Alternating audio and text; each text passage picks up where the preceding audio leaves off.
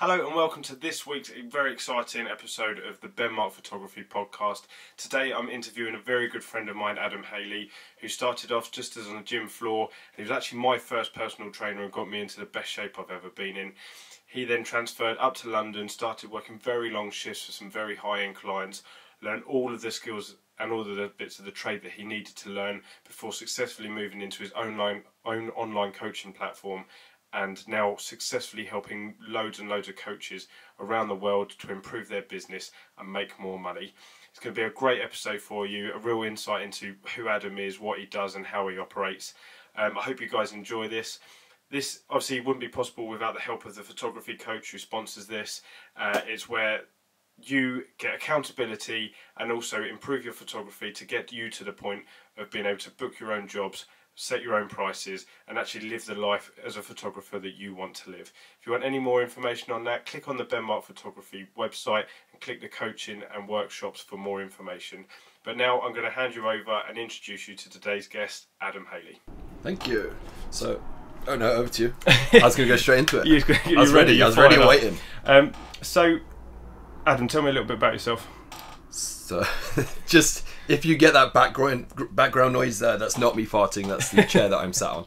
That may happen infrequently throughout the podcast. So Ben's introduced me. My name's obviously Adam Hayley. I was a personal trainer in person for about 11 years. That's where I met Ben. Ben's now progressed sort of through his career, and I've gone down a different route with mine. So we'll come to what I do at the moment, but essentially was a personal trainer, now an online coach. I have another business in the works. And basically I'm a laptop wanker. Good and honest. So how long have you been into fitness and what got you into personal training? Okay, so in terms of fitness, if we define that as just sort of like activity and sport, ever since I can remember. So when I was younger, I would be doing boxing, rugby, football, you name it, back at school. And then when I was about 14, I was getting pain below my kneecaps, and I went to the doctors about it. It turns out I had something called Osgood-Schlatter's disease, which is apparently relatively normal, and it's sort of an overuse of the quadriceps. So I went through that. The doctor said to me, actually, we're not too fussed about that. Like, it's relatively common in sort of athletes and stuff, and young sort of athletes. What we're worried about is we can see on your x-rays that your fibula is growing faster than your tibia, so you've got bowed legs basically, which we couldn't see visually, but if I'd left it over time I would have gone over on my ankles. So what they suggested was that we perform like an operation to try and correct it. So I ended up having both legs surgically broken. I had a wedge of bone taken out of each shin bone, a bigger wedge of fake bone in, and then pinned and plated up. I was in a wheelchair, non-weight bearing, for 8 weeks. And when I came out of it, I couldn't walk. You know, it was like Bambi on ice. My legs were tiny, I had no strength, and I couldn't go back to running and playing football and rugby and whatnot. So I decided, right, if I can't do those sorts of sports, I need something that mentally kind of stimulates me. So the gym was the logical step, because I needed to regrow muscle tissue in my thighs, and I needed to strengthen them to be able to walk again. So I went, I just sat there, so I must have been like 15 at this point, 15 and a half. And I thought, right, who are the best people that put on muscle tissue? It's bodybuilders. Of course, I took that, you know, back then they were freaks. Now it's a bit more accepted because of bikini and physique. But back then, you know, bodybuilders were looked at as freaks. But I went to WH Smith's and I bought Flex magazine. I started following sort of the workout splits in there. Had really good results. You know, the size came back on my thighs. I was a lot stronger. I started having my friends at school ask me if I could help them add muscle tissue. And ultimately that's what then segued me into becoming a PT. Is I hit about 16. I was never very academic. So I left school and I was kind of the youngest person to sit on the level 2 fitness instructor's course, and just thought, right, you know, I may not ever be rich out of this, but I don't want to be one of those people that does like an office job 9 to 5 and wakes up on Monday morning thinking, fuck, it's Monday. Yeah. I want to be able to get up and impact people and have fulfillment. So that's how I got into PTing. Cool. And so from that, going back now, obviously you've had, what, 10, 15 years? Coming up to 13 years. 13 years. If you could go back to when you first started, what would you do differently, or What would you change with the knowledge now you've become more successful with it? Do you know what? It's actually, I don't want this to sound arrogant, but in terms of nutrition and training, I really wouldn't change much. I think sort of, I just learned progressively. I learned from the right people. I was able to hire people like back in the day, sort of Lane Norton. I did consults with Phil Lerney, Skip Hill, Dave Palumbo. I was around really good people sort of all throughout my career. So there's not a lot I would change from that. What I would change is that I would have got my head away from the bullshit. I just want to help people. I'm not a salesman. No matter what job you do, there's always going to be an element of sales involved. Yep. And I think a lot of personal trainers are just so focused on not wanting to take money from their clients and feeling bad from it and feeling like almost like car salesmen. Yeah. And it's not the case. Like truly, if you know that you've got a service that you could help somebody with, you're an expert in that field, somebody wants to lose weight, for example, you know you're going to get great images for people. So the view now that I take, and that I wish, if I could go back in time, the one thing that I would change, I wish I had the mindset of, I'm not selling to somebody, like I'm doing a swap. There's a transaction that's going on here, and that if I'm too afraid to do that and to sell to somebody, if you want to call it sales, then I'm actually doing them a disservice. Yeah. Because I know that I'm the best person for the job, and if they're in the market, this is back then, if they're in the market for a personal trainer, and I couldn't look them in the eye and sell them confidently, they're going to go and spend that money with somebody else. And I was confident, right? I could get people results, like, you were evidence of that. But I just had this innate fear of selling. And I see it a lot in trainers. It's a hard one, isn't it? It's like, for example, a local trainer could say, somebody could approach them, how much do you charge for personal training? And it would be, so I charge £35 an hour. But if you sign up now, I'll do it for 25. And I'll throw in a free nutrition plan. And it's like, just shut the fuck up. Just be confident. Look somebody in the eye and go, I charge £35 an hour. So scared to actually be proud of what they do. Yeah, you're worth it. Like if you can genuinely sit back and think, can I deliver the service this person is paying for? Am I worth that money? Am I worth that £35 an hour? Am I going to give them results for that? If the answer is yes, then just look them in the eye. Have confidence, in yourself, and you'll have no issues. Coming from an area where I was your client, you don't realise it at the time, but you look up to that area of like confidence in someone. You see that absolutely they can deliver something, so it makes you want to actually be more like that. And that's why probably like personal trainers do get quite friendly with their clients, because you actually like take on board, like you say, when you're around the good people that you should be around, or like the people that you want to be around, they raise you up. So if your personal trainer's good and they're worth what they are, it'll raise your value, and then that has a knock-on effect in your life. Absolutely. So to any trainers listening to this, come away from the thought process of, I just want to help people. Sure, we get into this because we want to help people, we want to impact people and get them results, but ultimately you need to put food on the table, right? Yep. We're not doing this to be a charity. What's been your biggest mental hurdle that you've had to overcome to get to where you are today?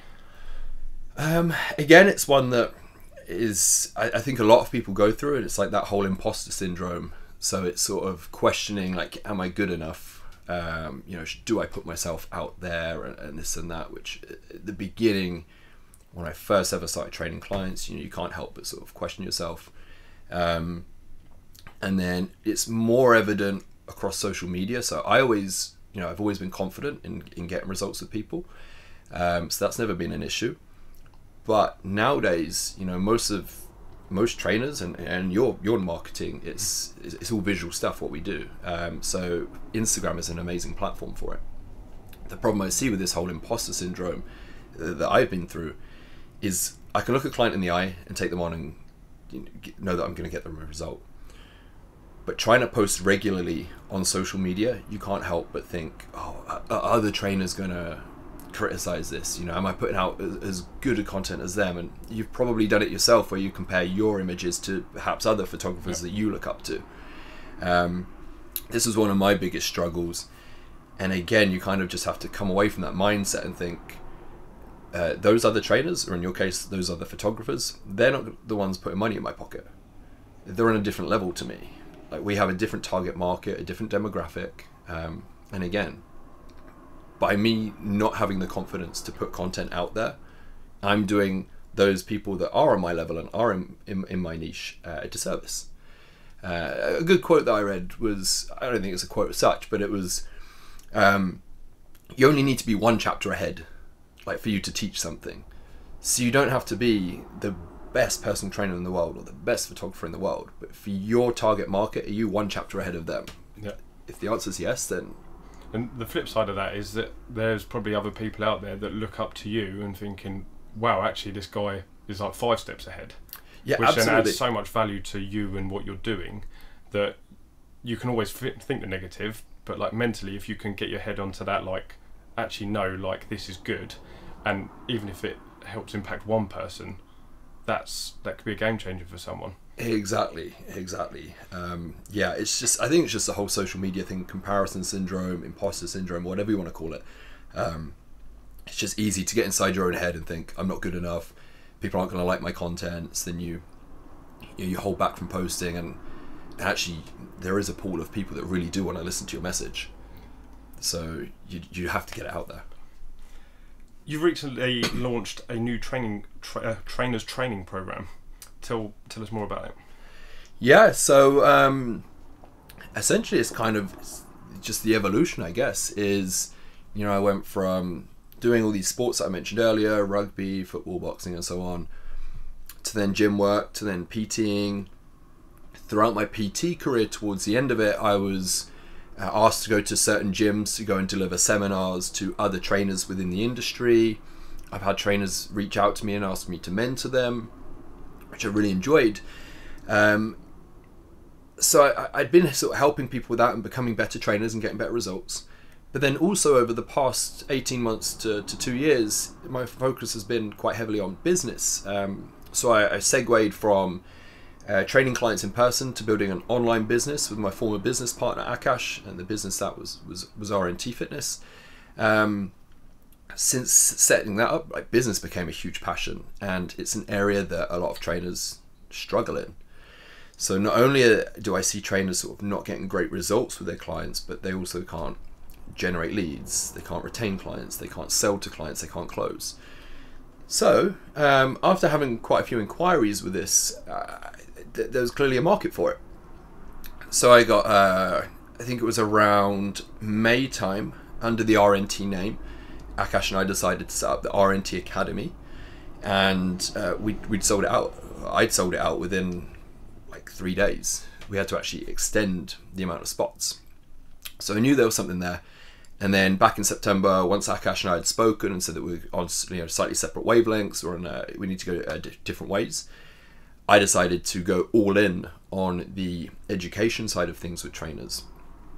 And I've since started putting out more and more content aimed towards other trainers on how to be more productive, how to structure your day, how to sell a client, how to keep people within the business, how to get clients the best results in the shortest amount of time, how to help them with eating disorders. Loads of different things, and the response has been amazing. It's literally within the first 2 weeks of starting to put out this new content, and referencing back to the imposter syndrome, because this was a new style of posting for me, you can't help but second guess and think, am I doing the right thing? Am I going to come across arrogant? Have I paid my dues? And I just had to roll with it and think, yeah, I have paid my dues. I've been doing this for 13 years. I've got results. I've built a profitable online business. I am that one chapter ahead. So luckily I started getting DMs from people going, dude, like, this content is amazing. Thank you so much. I never looked at this in that light, and I never did this and I never did that. So I just finished the first round of the mentorship, and people are like doubling, tripling their income, and the money that they'd invested into it, they've made it back within like 2 weeks. So what I'm trying to do is, I'm not trying to compete with I won't actually, no, I will name them because I'm quite open. I'm not trying to compete with the ACA, which is the Phil Learney's Advanced Coaching Academy, Martin McDonald's MNU. They're fantastic courses. They're really well built out sort of e-learning platforms, very, very science-based and amazing. I'm not trying to compete with that. Instead, I'm trying to come in with more the application side of things, that when you've got client X sat in front of you, this is what you do in the real world. So these courses are amazing at teaching you the foundation and the science behind it. I'm coming in with, here's client X, here's client Y, here's client Z. This is what I did with them at week 1, week 2, week 3. So there's that element. And then the other side of it is that I see a lot of trainers now getting into the industry and learning straight away about sort of Facebook ads, ClickFunnels, and so on. I'm just trying to bridge the gap between the two. So I'm teaching people application of what to do with clients, as well as how to structure an online fitness business. So to just sum it up, it's aimed for the personal trainer. If you're listening to this and you're a personal trainer that's on the gym floor, you're sick of counting reps, and you're sick of being out the house for like 14 to 16 hours a day. I've been there. My solution was to transition myself away from it, build an online business where I now train my coaches through there. And as you know, Ben, I'm sat here doing this with you midday. Yep. I can go on holiday and just take my laptop with me, and it's really aimed for those. So if you're listening to this and you're fed up of being stuck in a rut, you need more results with clients, you need more clients in the business, you need to retain the ones that you've got, and you want to be able to structure an online business, then that's what the online trainer education is for. It's a nice little plug. Thank you. Yeah, I thought I'd get it in there. And also, like, you can see from, I've watched your social media, like I've even commented and told you, like, the level of now what you're putting out, like where you had that imposter syndrome, you're like, oh, what's going on here? You can see it. People are looking, going, oh, I didn't know that, or I didn't. Yeah. And what's the great thing about social media is you could be anywhere in the world. I've got a coaching client that's in Dubai. Yeah. I don't see him, but yeah, his photography is improving every week. So by having that knowledge and being able to push that out there to people, there's always something you don't know, and exactly. It just means there's other people out there that do know, and they've got the answers for you. And if that answer then generates you 10, 20 times whatever you're making before, like 10, 20 times is probably a little bit too much. That'd be nice. 2-5 times more than what you're making before, then that's the price you pay for it. But then you get the answers and you get the results, and then your business grows, and that's what you've done with yours. Yeah, exactly. It's exactly that. Is just learn from people that are a chapter ahead of you. So there's a reason that I've invested into guys like Craig Ballantyne, Vince Del Monte, and so on, John Goodman. They're at sort of the top end of the fitness business. I like to think that, let's be real, just building a 6-figure business within 12 months places me, somewhere in the middle of the pack, hopefully. And then my target is the guys that are very new to it. They don't currently have any online clients, or they've got a small client base. They want to level up. They want to take their earnings from maybe $3 or $4 grand a month, and they want to take it to $6 to $10 grand a month. Like, that's where I could help them. Perfect. So give the listeners and viewers some advice on how you manage, because obviously we've both done a similar thing where, I still travel a lot, but we work from home, often get like a whole load of stuff to do. Like, how do you, what's some advice you could give to people who work from home and want to stay productive? It's hard. That's the truth. I think you've struggled with this too, right? Massively. It's tough when you've suddenly got this newfound freedom. It's easy to drag out a job that might take you 2-3 hours over like 6 to 8 hours. So the first thing I'll point out is that I struggled a lot. So when I first left it, so my whole life had been dictated by my diary. So I'd have a client at this time, eat at this time, client, train at this time. Everything was super rigid. So to go from that for probably about 11 and a half years to then waking up on the first morning of doing online training, where I went all in on it, it was well, I don't have to be up at 4:30 anymore. Screw it, I'll get up at 10, as long as the work gets done. And then what I found myself doing was just procrastinating massively. I'd be procrastinating, and then I'd still be working at 12 a.m, maybe 1 a.m. And when I'd look back at the day, I'd think, I could have wrapped that up in a few hours. So my big bit of advice, and this is from Craig Ballantyne, it's one of the best quotes that I've been taught, and it's structure equals freedom. It's huge. It's massive. It's one of his favorite quotes one of my favorite quotes of his that he put out there. Structure equals freedom, and it really is the case. So when you leave full-time work and you go into this laptop lifestyle, you can wake up whenever you want, you can go to bed whenever you want, you can work wherever you want, but it's easy to let that just go to the extreme of just, I'm going to get up at 10 o'clock and I'll get up at 11, I'll get up at 8. There's just no structure. As soon as I spoke to Craig and I told him I'm really struggling with productivity, He was like, right, you need to put a diary together, you need to get structure in place, and suddenly you can have a lot more free time. So not only have I done that, it's been a huge game changer, but people on my mentorship, I've tried it with them, and I got a message from one of the guys saying, for the first time ever, this Sunday, I sat on the sofa and I didn't know what to do. He's like, all my jobs were done. I was literally going through my emails, I was going through my to-do lists, everything that usually I'm chasing my tail day after day, everything was in place. I got to Sunday, I was able to spend it with my girlfriend, I was able to go on a dog walk. So the big premise behind it is go old school, get a diary system in place, start with the big rocks, as we call it, and that would be, you know, your personal fulfillment stuff. So for me, it's making sure my gym sessions are in. It's downtime, like going to the cinema, things that I enjoy.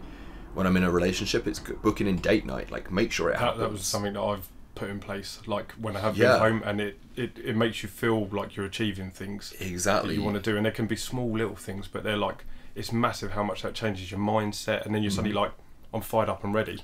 Yeah, if you just get into that perpetual rut of just you know, letting the day run away or just work, you'd be pretty miserable. So the first thing you need to do is put the things in your diary, schedule them in, the things that are going to give you personal fulfillment, and then from there schedule in like your deep work time. So for me, I wouldn't recommend people use my format.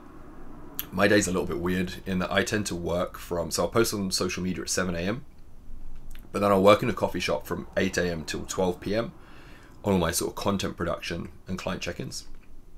Then from 12 until about 3, half 3, maybe 4, is when I'll train, and then I'll have my downtime. So where most people work through the day, and in the evening they switch off, they watch TV, they relax. I have that around like 2, 3, 4 p.m. is when I will sit on the sofa and watch Netflix. And then I start work again at later evening. This just suits me, I'm not suggesting this. Yep.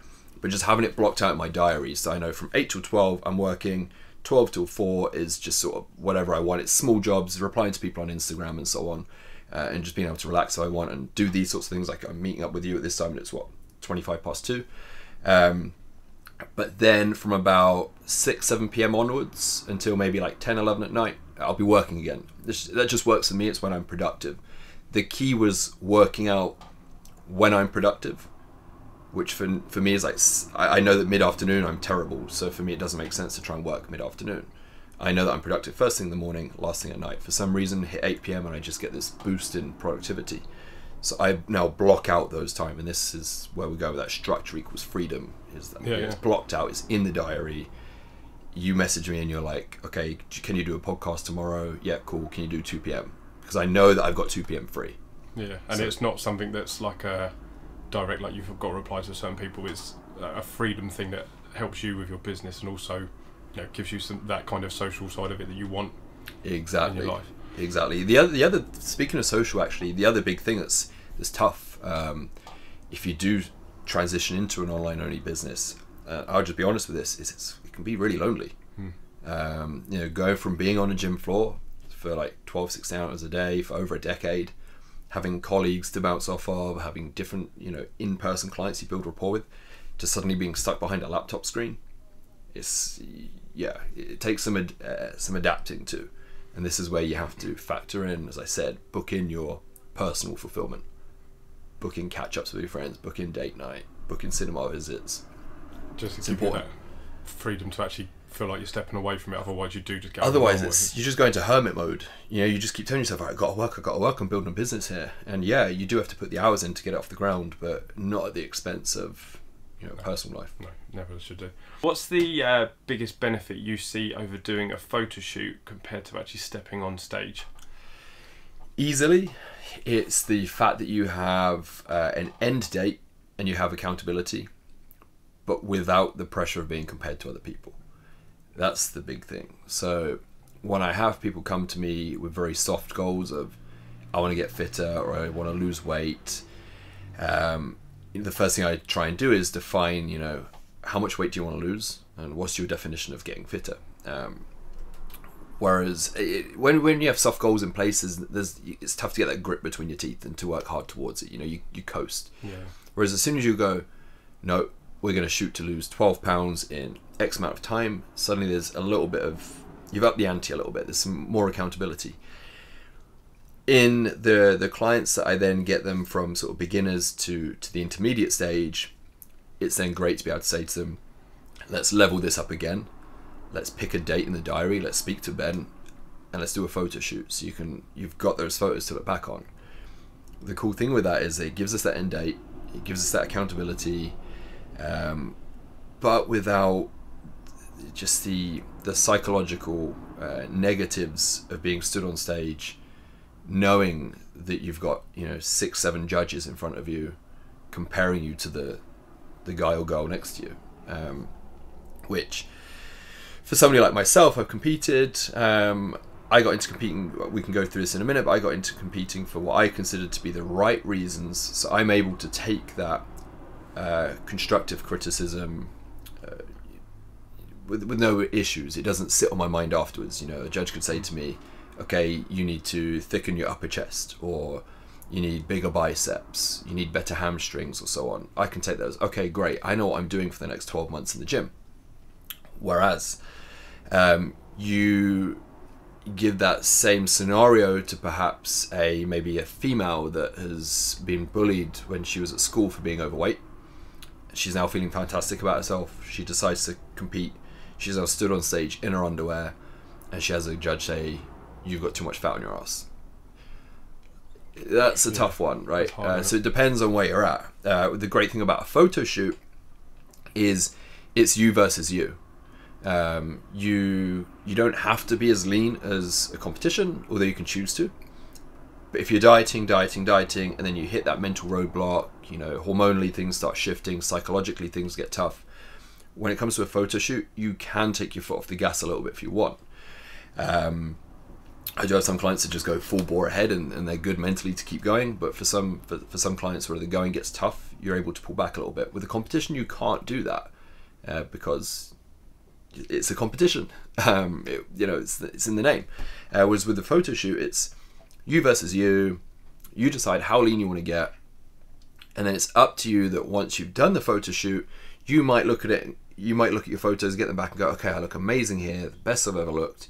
But next time I want slightly more rounded shoulders, or I want to come in a little bit tighter through my midsection.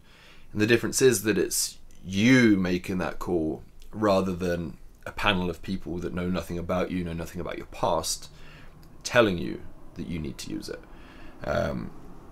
I think this mainly comes down to, it's over the last few years, it's the rise of Instagram, which it's got its positives and its negatives, as we know, which is a whole different subject. But for example, for me, when I competed, I already loved training. I already enjoyed the dieting mindset. I could no longer compete in football, rugby, and so on. So the next logical step for me to kind of have that competitive element was bodybuilding. Like, it was a natural evolution of, I already enjoyed training and nutrition as a foundation, and this was just leveling up and taking it to the extreme. Whereas I've had girls that have messaged me, and I only say girls because I find it more common amongst the bikini competitors, where I've had a girl message me and say, hey, would you mind coaching me for a competition? I'm going to compete in April. It's now, say, January. And when I say to them, okay, can you send me over sort of your current training and nutrition? They say, I haven't trained yet. I'm like, huh? What? Like, oh, I don't train. Like, I've just, I've seen it on Instagram, I want to do it. You're doing it for the wrong reasons. Like, you need to have a love for training and nutrition. Otherwise, you're doing it for the wrong reasons. You're doing it for, the likes and the dopamine hit that you're going to get from Instagram and your Insta fame. And that can only carry you so far. When you hit that last 3 to 6 weeks, where you've really got to grind hard to get, glutes and hamstrings through and so on, having that, want to do it for, basically you're doing it for like external gratification. Mm-hmm. You're doing it to please other people rather than yourself. And that's only going to carry you so far. And this is where I see then binge eating leads in, people skip training sessions, they resent it. And these are the goals that typically, and it does happen with guys too, but more so with females, where they'll compete, they'll end up with a real negative mindset post-show, binge eating disorder and negative body image, and they'll blame it on competing. And, competing's bad, you shouldn't do it, blah, blah. It's like, no, it's just, you were doing it for the wrong reasons. Yeah. It's an extreme sport, it is tough. But if you have a love for training and nutrition as the foundation, and this is the cherry on top of the cake, that enables you to grit your teeth when the going gets tough, as I said, because it's an internal driver. Whereas if you're doing it to try and please other people, i.e. Instagram, it's external. It's only going to carry you so far. And I suppose the other great thing about photo shoots is like you can change it up a bit. Like, you know, if you're on a shoot, you can kind of go, actually, I want to be a bit more, for girls, like maybe a bit more sassy, or like I want to be strong. Whereas you're on stage, you've just got that one. It's that thing. one look. Literally, that one look you've got to then. And also, if you're someone that does compare yourself to others and takes it like kind of a hard way, you're going to stand up next to possibly like 7-10 other girls who have either done it before. Or they haven't, but you're going to look at them and go, oh, her shoulders look amazing, oh, her bum looks great, it's not as good as mine, and that instantly can put you in such a terrible place. Yeah, again, it's that comparison coming in, and the thing that you have to bear in mind with competing is that, yeah, it's nice to win, but the two elements to it that people, I think, they forget or they never really think about. One is it's subjective. So by that I mean, if you think of a football match, when the ball crosses the line, it's a goal. It is what it is. You know, if it's been backed up by a video referee or whatever, as long as the ball's crossed the line, it's a goal. Whereas your version of what looks great and my version could be two different things. Yeah. We could have 5 girls in front of us, or 5 guys, you know, whatever, male, female, competitors sat in front of us. We could both be there on the judging panel, you and I could go, I think that guy there deserves to win. And you go, oh no, actually I prefer the structure of this dude. It's subjective. And then the other side of it is that largely it's also down to genetics. So there has to be a winner, there has to be a loser, and you can't control who turns up on the day. So my goal going into every show was always like, okay, yeah, I'd like to win, but as long as I can stand there with my head held high, I can look to the person to my left, look to the person to my right, and know that they didn't outwork me. If they beat me, it's because just genetically they picked better parents than I did. That, you know, I didn't cheat on my diet, I didn't skip a cardio session, I didn't pussy out in the gym. That's my driving. That's my big goal. Outside of that, it's down to genetics. But people don't account for this. You get people that have never competed before, and they'll hire me and they'll say, "Gee, I can win it." And it's like, well, we can do the best that we can do, but I don't know, like. It'd be nice. Of course, as a coach, I want you to win, but I'm not going to fill your head with false hope, because you could look epic. And you'll see it time and time again where girls and guys will put photos of them, you know, in the gym in great downlighting, post-training sessions they've got a good pump on, looking phenomenal. That's on their own. Then you put them in a lineup with people that are, you know, genetically superior, and suddenly you fade to the back. And there's nothing wrong with that. But again, it's just that psychological side of it. Can you take that? Like, you should be able to look at them and go, okay, yeah, I worked really hard for this, but ultimately that person just looks better than me. You just got to take that. And, it is what it is. Like, I can't control it. Right. I read a lot of books. I've learned that reading books has actually opened my eyes up to a lot more that I didn't know, and it's taught me a lot more. Some of the books that have impacted me the most have been The 7 Habits of Highly Effective People, and also The Subtle Art of Not Giving a Fuck, which was something that I never thought I'd ever read. But it actually really made me realise how much you take in off of other people's comments when you're actually doing your own thing. What books have you read that you would recommend to people that really like changed your mind on how you think about life? Okay. I would say, I'm going to give a few. I would say one of them is a book that Akash gave me a few years ago, and I actually ended up sending a copy of it to everybody on my mentorship, which is called The One Thing. And the name of it kind of gives it away.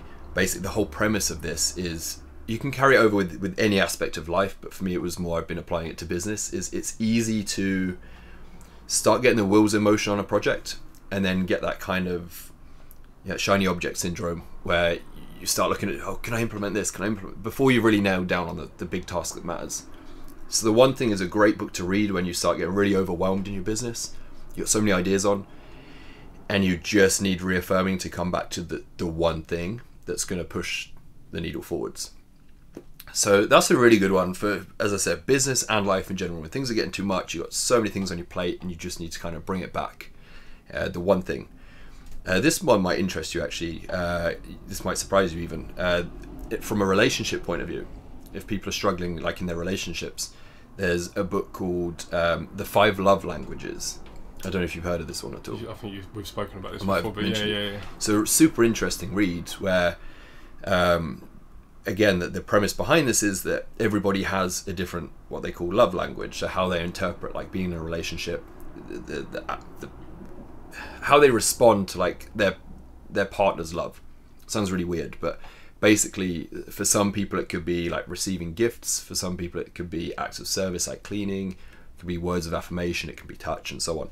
And everybody usually is sort of slightly different wavelengths. So you could be in a relationship with somebody and you've gone and cleaned the whole house and you think that's amazing, you've just done this huge favor for them, but their love language isn't acts of service. So for them, they'll come home and it's just like, oh cool, you did that for me, thanks. And then you're like, well, you know, why aren't you appreciating this? So it's a really good book to read, just so you can start to see traits, and you take it away from just, you know, your romantic relationship, and you can apply it with like friendships and like business partnerships, and you can work out. It's just a cool, it's a little like psychology hack. You can work out, okay, is the person that I'm trying to, you know, build rapport with, are they more words of affirmation, or are they this or that?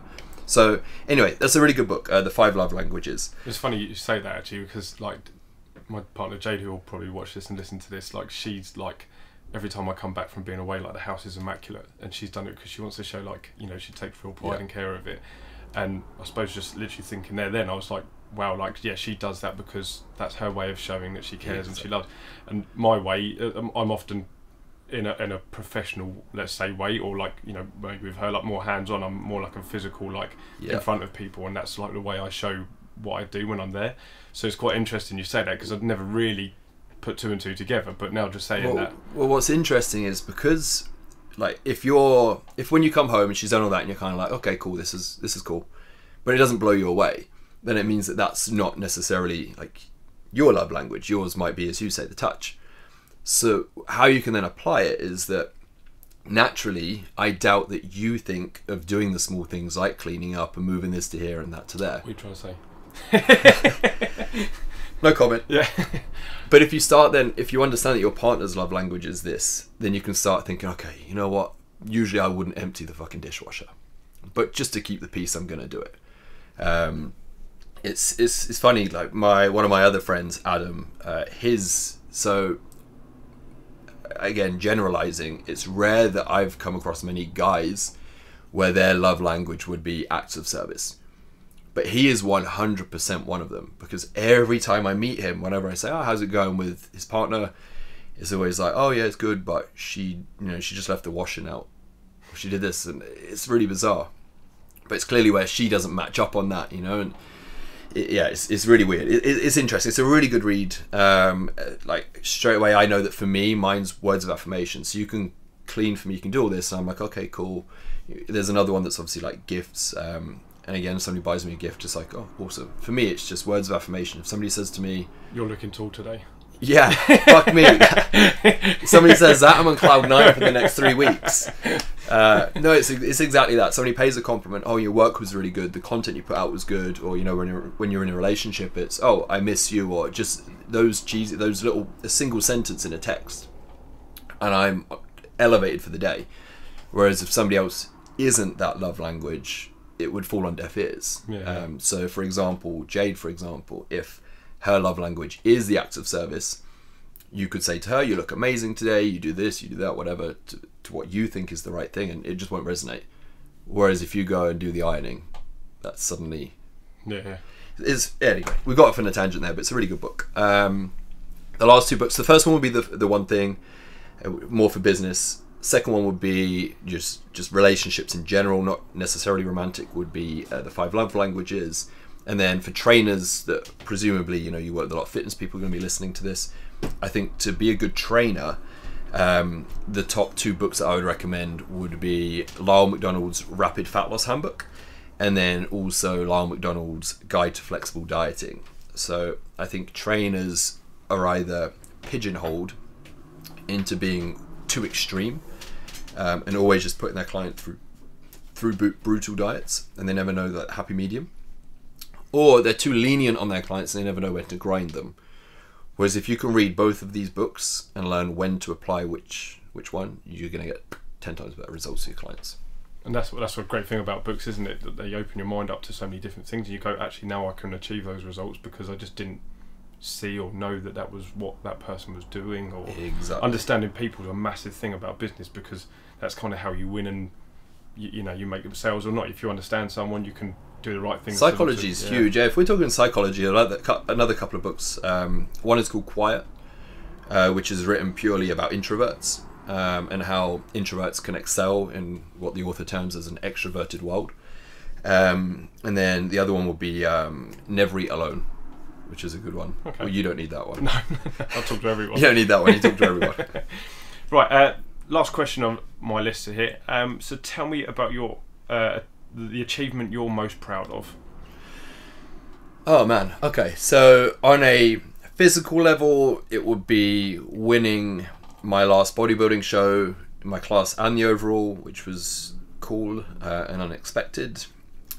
On a mental and the deeper level would be having the balls to leave full-time employment and set up a self-employed business. It's a hard one, isn't it? It's hard. Like, all of my family and pretty much all of my friends are all employed by other businesses, and I'd always kind of had this this little pipe dream that one day I could run my own business.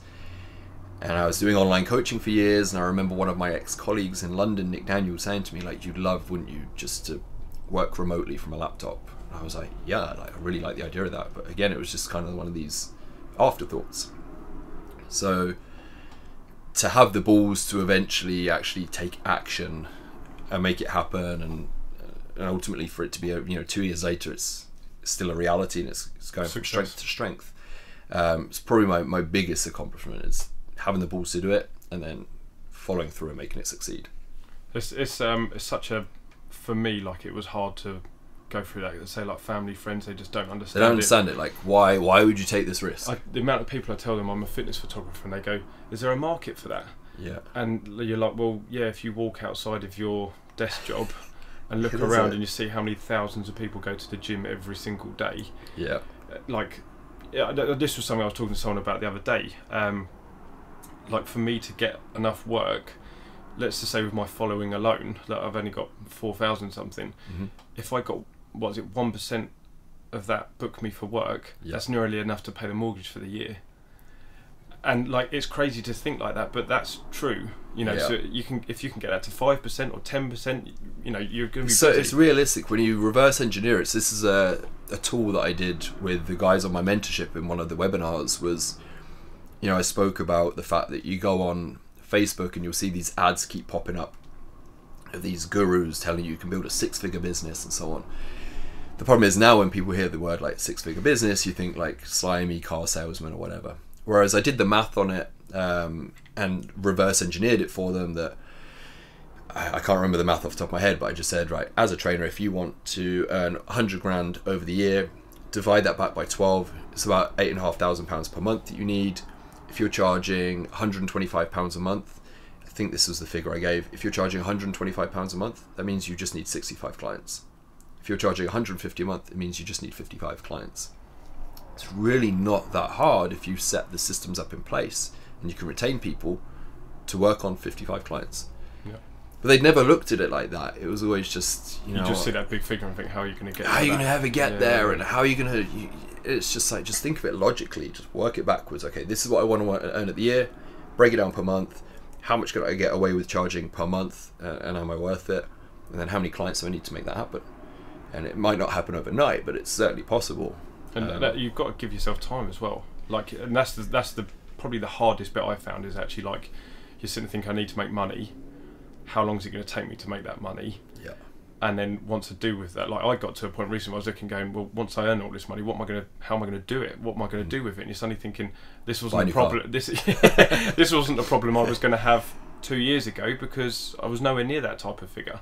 Yeah, so, this is something Vince Del Monte always says, is you'll create new problems. The bigger your business gets, and the more, like, what troubled you at the beginning, you won't even, it's an afterthought.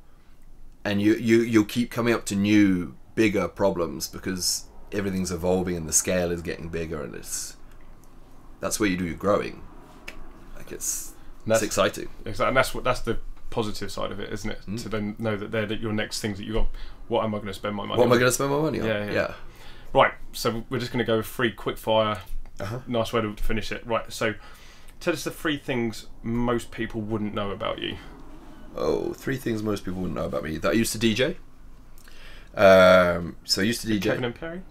It was trance music. Kevin and Perry's what got me into DJing. No. Seriously, yeah. I watched Kevin and Perry when I was... There you go, I think it came out in like 1998 or 1999. So I was like 8 or 9 years old. I watched it. I bought the album Big Girl. And I just loved trance music from that era, like 1999. Like Ayla Ayla and all that sort of stuff. So that's number 1 that I used to DJ. And it was Kevin and Perry that got me into it. Like legit, it was. Number 2 is, let's go along the same theme, is that I've actually got music on iTunes that you can buy. So I also produced trance music. And one of the tracks called Morning Breeze got to number 8 in the worldwide trance charts. Wow. Which not many people know. Right. What would be number 3? Number 3 would probably be... I'm trying to think here. What don't people know about me? I would talk about like the old fashions and steak, but I think that's quite obvious if you follow me on Instagram. Maybe just right now my big passion is self-development. So naturally, like, business is a passion because it's kind of how I make my living now. But I like to think that from like just a progression point of view, that the previous decade was all about physical improvement. How can I improve my body? How can I compete? How can I do this? Now it's more like mindset. You know, how can I be more productive? How can I hold a conversation with people better? How can I build better relationships? And yeah, so that's maybe something that people just, on the face of it, when you see a trainer, like I get it when I go on dates and people are like, oh, like, you're not a stereotypical meathead trainer. You know, your conversation is a little bit different and out there. So maybe it's that right now is something I love reading about and trying to improve is psychology and self-development. Right. So you've just won £100 million on the lottery. What's the first 3 things you walk out and buy? Oh man, it's a really tough one. Okay, first thing would be an Aston Martin 177. And that's because I love Aston Martins. Wanted one since I was a kid. The 177, for those that don't know, is that there was only 77 built. There's actually only 76 in the world now because somebody wrote one off in Hong Kong. They originally went for about £1 million, and now I think they're probably about £2.2 million. So, and it would be my client Rob Groves that he showed me a photo of one. Then I watched a whole documentary on how they were made, and it's really impressive. So it would be an Aston Martin 177. Yep. 2 other things. I got 2 other things. Oh shit. Okay. Number 2, I think it would have to be like a big bastard house. Are you talking multiple rooms or something like a nice view and a small? No, if you've got multiple rooms, then it automatically implies that people can come and stay. Which don't want no one to visit me. I just want some nice place. I just want somewhere nice. I'd like a home gym. Probably wouldn't even use it, but I'd like a home gym.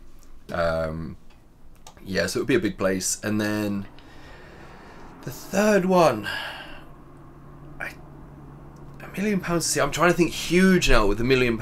It's like if you'd said to me, "Are you gonna?" Sorry, 100 million. If you'd said to me like, you've a couple grand, then it's actually a bit easier because it's like, oh, there's a new pair of shoes that I wouldn't mind, isn't it? But when you're talking 100 million, it's like fucking next level money. It would have to be super pretentious, and if you've got that much money, 100 million, it'd be a private jet. It'd be a private jet, an Aston Martin 177, and a big house, but with not many rooms. Right. Basically, just one massive master bedroom. Yeah, just with an amazing view. That's it. You like to travel. I know you obviously try and get on a plane as much as you can. Where is next on your list of places to go? Okay, so next, realistically, will be in 2 weeks. I might be looking at going to Colorado to do a biomechanics course. So it will be the US, but I've been there quite a few times. If you're talking like next, holiday, as in I don't really like holidays. Don't really like holidays. I just well, like the last one I went on, I was just bored shitless. I don't like holidays as in sitting down doing nothing. So I would say something that I've always wanted to do, haven't got around to doing yet, would be Iceland or Finland for the Northern Lights. Good. That would be what I would like to do next. If we're talking like work aside, not work related travel. Go and see, yeah, just Iceland's switch amazing. off. Yeah, I'd love to do Iceland or Finland for the Northern Lights. Well, thank you very much for your time today. No problem. And it was good. Hope you enjoy the insights into Mr. Adam Hayley. And yes, hopefully you'll tune back in next week and hear the next podcast. So that's from me, Ben, and yes, over and out.